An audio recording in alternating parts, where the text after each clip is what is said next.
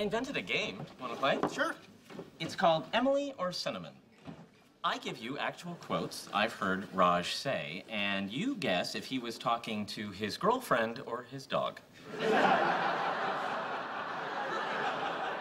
Go ahead, make fun. You can't embarrass me. I've got a beautiful girlfriend and a dog who loves me so much she drinks my bathwater.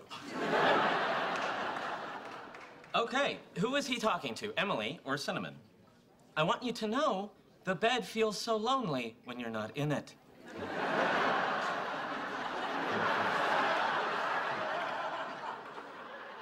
Yeah, I may not be liking this game so much.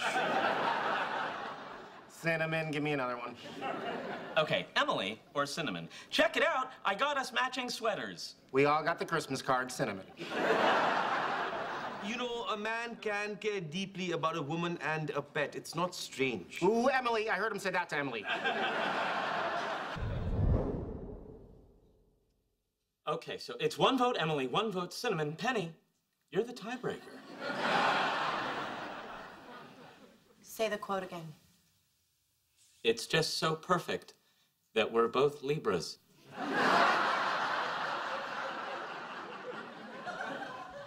Wow, this is hard. I'm gonna say Cinnamon. Yes! Come on!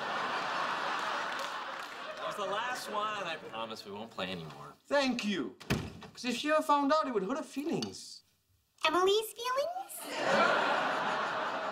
Yes, Emily. Nice! Whatever. Where's Sheldon? Date night. That can't be much fun for Amy. You know, at work today, he tried his first Red Bull. What happened? He chased a squirrel around the quad for a while and then threw up in my car.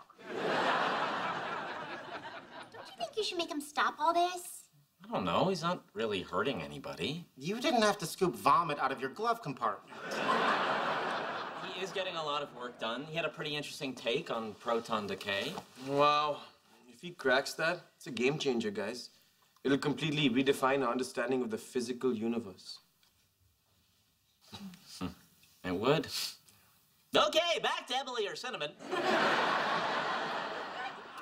How can such a little girl eat such a big steak?